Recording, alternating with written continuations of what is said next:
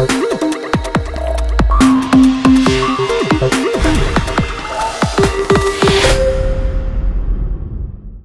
guys, Mr. Sadler here in Minnesota, heading north on US 61, and I have just found a very dramatic picture of a fault, or an outcrop of a fault.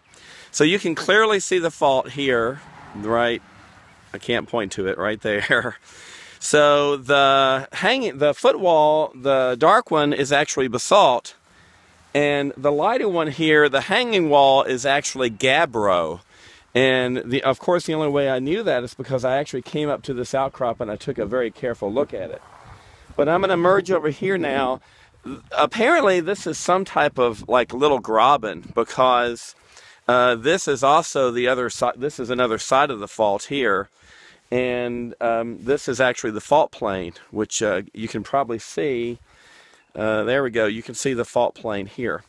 So as I merge out, maybe you can, I'm not going to be able to do it very well here in the field, but I'm trying to show you the whole thing. So I'm actually standing in the middle of the road. So this is the middle block here, and you have the two outer blocks that have moved up. So I'm supposing that it moved up and down. I really can't tell relative motion because these are completely different rocks, and I can't tell what's the relative motion. But anyway, these are two faults, and it's very exciting.